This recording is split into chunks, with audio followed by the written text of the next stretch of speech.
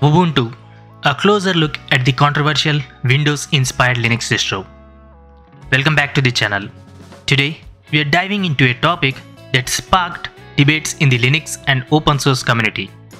Wubuntu, a Linux distribution designed to mimic Windows 11. While its interface may look familiar, questions about its legality, ethics, and safety have raised red flags.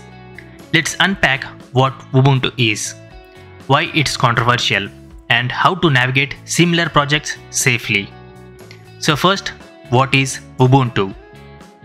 Wubuntu, short for Windows Ubuntu, is a Linux-based operating system built to replicate that look and feel of Windows 11. It uses the KDE Plasma desktop environment, customized with themes, icons, and layouts that closely mirror Microsoft's flagship OS. On the surface, it appeals to users seeking a Windows-like experience with Linux flexibility.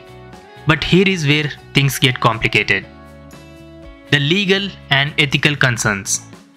First, let's address the elephant in the room. Is Wubuntu illegal? While Linux itself is an open source and free to modify, Wubuntu's approach walks a fine line. Microsoft's Windows branding, logos, and design elements are trademarked. Replicating them without permission could infringe on intellectual property rights. While no lawsuits have been filed publicly, distributing software that mimics proprietary assets often invites legal risk.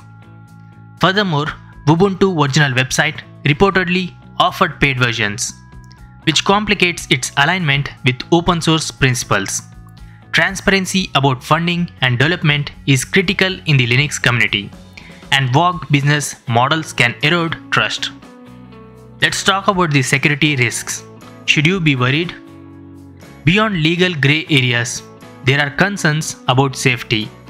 Unofficial Linux distributions, especially those hosted on lesser-known platforms, can pose security risks. Malicious actors sometimes disguise malware as custom OS downloads. While there is no direct evidence Wubuntu contains harmful code, its niche status means it hasn't undergone rigorous scrutiny of mainstream distros like Ubuntu or Fedora. Additionally, users drawn to Wubuntu for its Windows-like interface might overlook basic security practices, assuming it's as secure as Linux. Always verify the authenticity of any OS and download it from trusted sources. The bigger picture, imitation versus innovation. Wubuntu also raises philosophy questions. Should open source projects focus on imitating proprietary systems, or should they innovate independently? Distros like Zorin OS or Linux Mint offers user-friendly interfaces without directly copying Windows, proving that familiarity and originality can coexist. Imitation distros risk muddying the waters between open source freedom and corporate intellectual property. So, how to stay safe? If you're curious about Linux, stick to reputable distributions. Ubuntu, Linux Mint, and Pop! OS are beginner-friendly and prioritizes security. Always download ISO files from official website, verify checksums, and research projects before installing. For a Windows-like experience without the controversy, consider Zorin OS. It's polished, ethical, and fully transparent. Now, finally, the conclusion.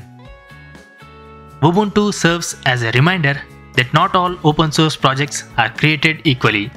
While its concept is intriguing, the legal ambiguities and potential risk make it questionable choice. The Linux ecosystem thrives on trust and collaboration. Let's protect that by supporting projects that value both innovation and integrity. If you found this video helpful, give it a thumbs up and share your thoughts in the comments. Have you tried Wubuntu? What's your take on imitation distros? Let's discuss. Don't forget to subscribe for more deep dives into tech and cybersecurity. Stay informed, stay safe, and I will see you in the next one. Peace out. Disclaimer. This video is for educational purpose only. Always conduct independent research before downloading software. Views expressed are based on publicly available information as of March 2025.